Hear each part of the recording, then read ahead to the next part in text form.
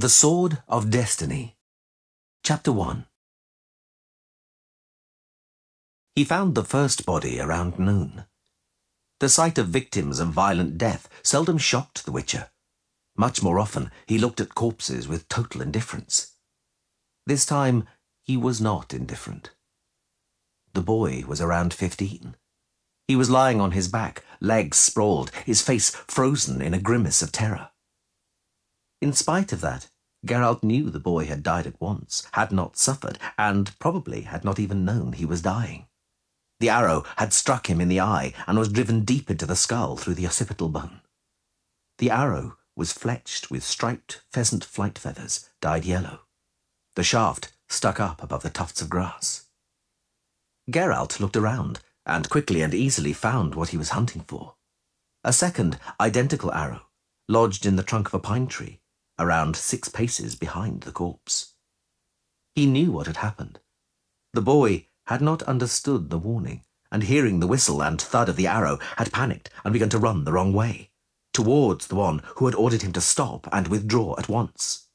The hissing, venomous feathered whistle and the short thud of the arrowhead cutting into the wood.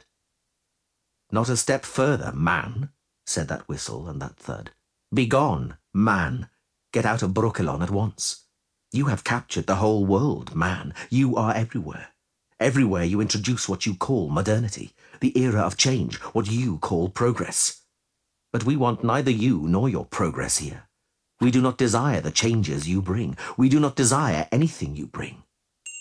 A whistle and a thud. "Get out of Brokilon." Get out of Brokilon, thought Geralt. Man. No matter that you are 15 and struggling through the forest, insane with fear, unable to find your way home.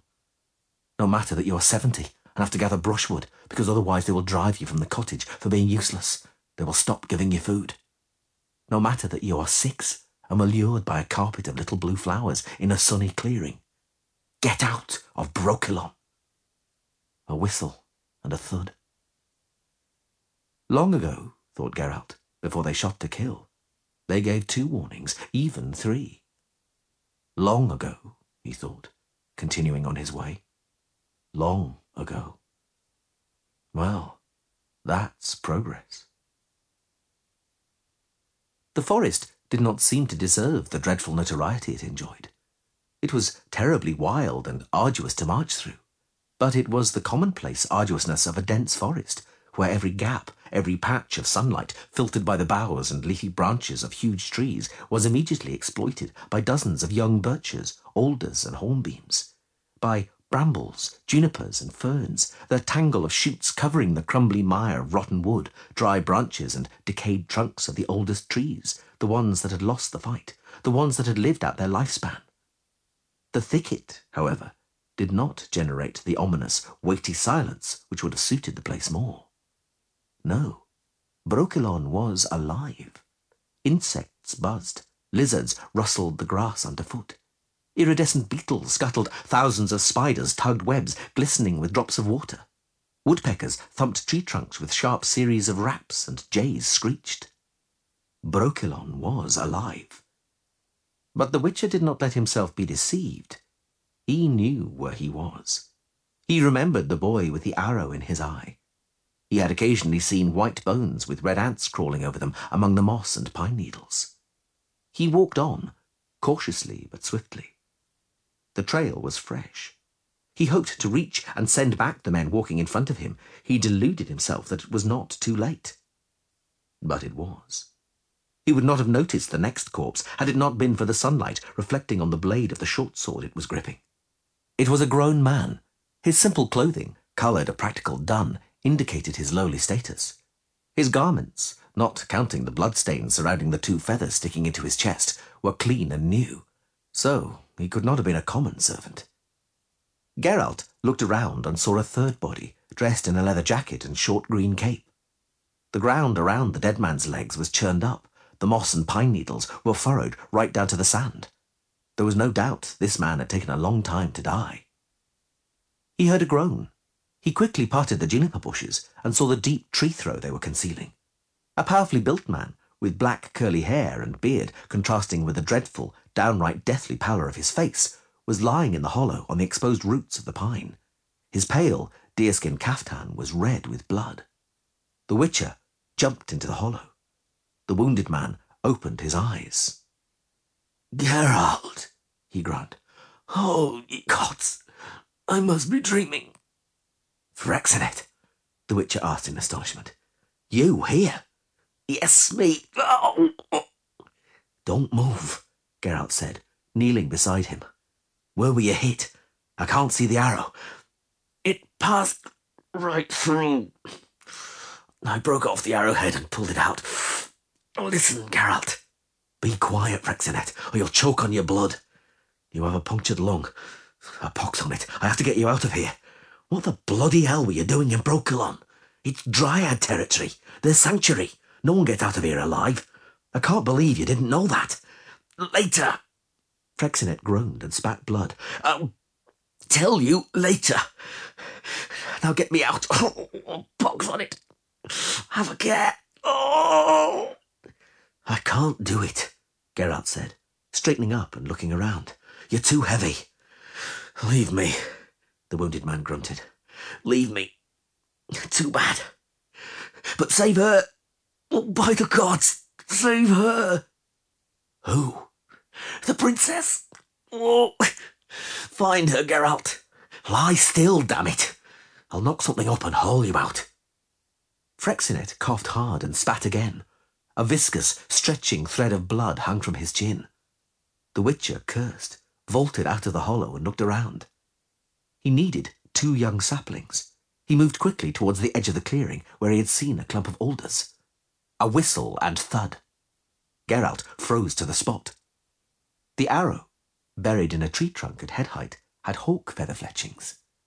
He looked at the angle of the ashen shaft and knew where it had been shot from. About 4 dozen paces away there was another hollow, a fallen tree, and a tangle of roots sticking up in the air, still tightly gripping a huge lump of sandy earth. There was a dark mass of blackthorn there, amid the lighter stripes of birches. He could not see anyone. He knew he would not. He raised both hands very slowly. "Kjaidmil, var an eithni meath a doen canel. I see a gwyn blythe." This time he heard the soft twang of the bowstring and saw the arrow, for it had been shot for him to see, powerfully. He watched it soar upwards, saw it reach its apex and then fall in a curve. He did not move. The arrow plunged into the moss almost vertically 2 paces from him. Almost immediately, a second lodged next to the first at exactly the same angle. He was afraid he might not see the next one. "Me aithne," he called again. "I say a gwyn blythe." "Gladir vort." A voice like a breath of wind. A voice, not an arrow. He was alive. He slowly unfastened his belt buckle, drew his sword well away from himself and threw it down. A second dryad emerged noiselessly from behind a fir trunk wrapped around with juniper bushes, no more than 10 paces from him. Although she was small and very slim, the trunk seemed thinner.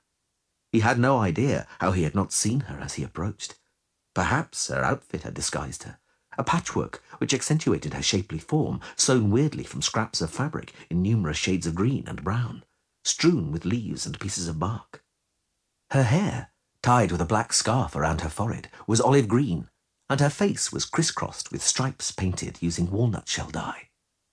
Naturally, her bowstring was taut, and she was aiming an arrow at him. "Aithne," he began. "Diasep." He obediently fell silent, standing motionless, holding his arms away from his trunk. The dryad did not lower her bow. "Dunka," she cried. "Brehen, Kimvort."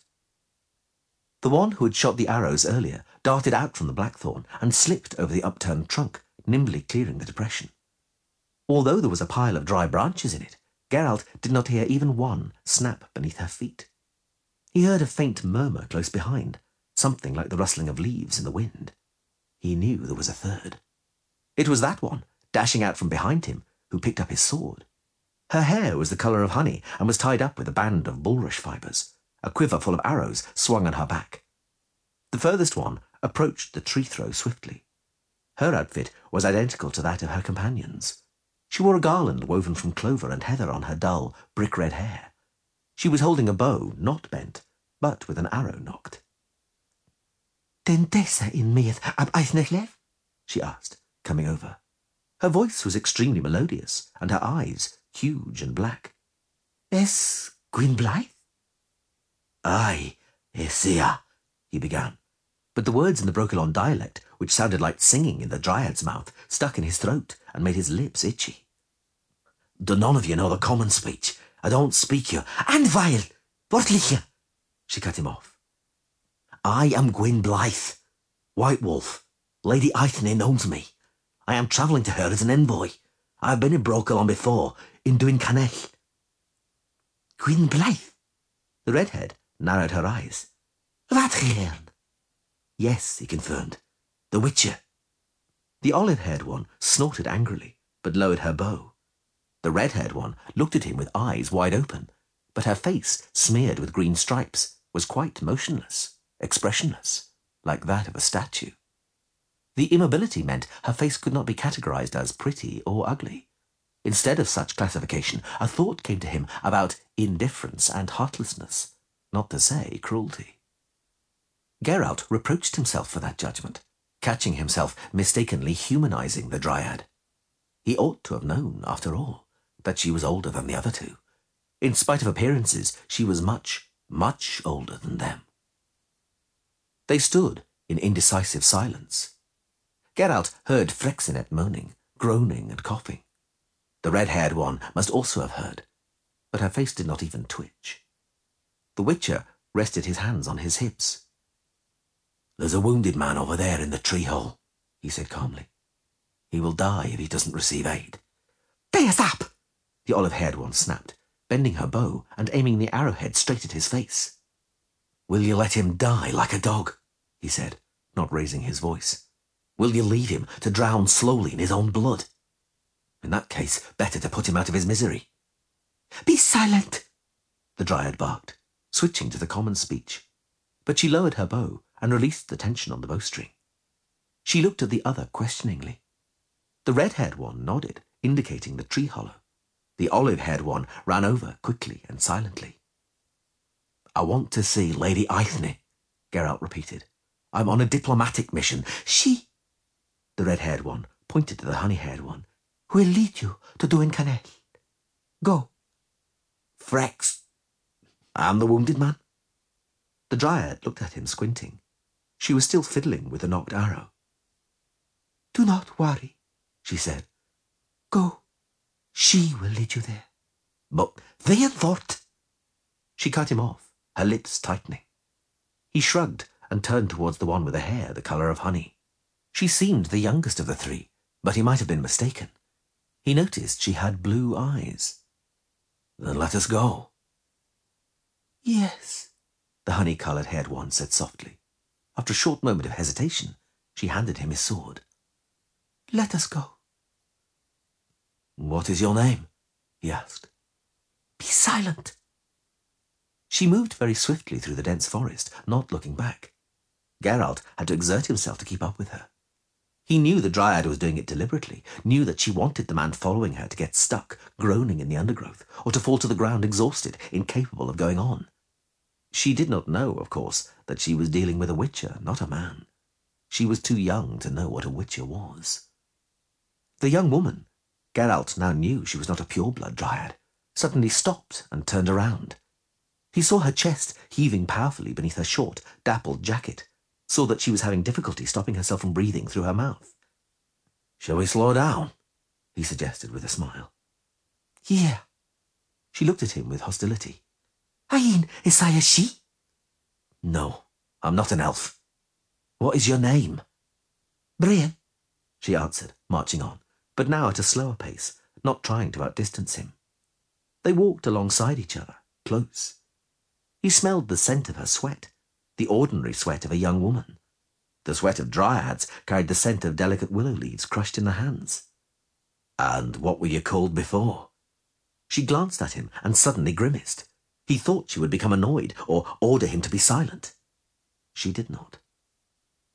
"I don't remember," she said reluctantly. He did not think it was true. She did not look older than 16, and she could not have been in Brokilon for more than 6 or 7 years. Had she come earlier, as a very young child, or simply a baby, he would not now be able to see the human in her. Blue eyes and naturally fair hair did occur among dryads.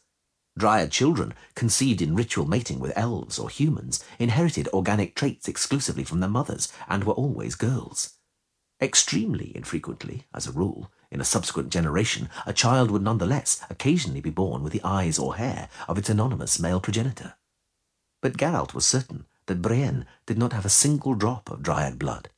And anyway, it was not especially important. Blood or not, she was now a dryad. "And what?" She looked askance at him. "Do they call you?" "Gwyn Blythe." She nodded. "Then we shall go." "Gwyn Blythe." They walked more slowly than before, but still briskly. Brienne, of course, knew Brokilon. Had he been alone, Geralt would have been unable to maintain the pace or the right direction. Brienne stole through the barricade of dense forest, using winding, concealed paths, clearing gorges, running nimbly across fallen trees as though they were bridges, confidently splashing through glistening stretches of swamp, green from duckweed, which the Witcher would not have dared to tread on.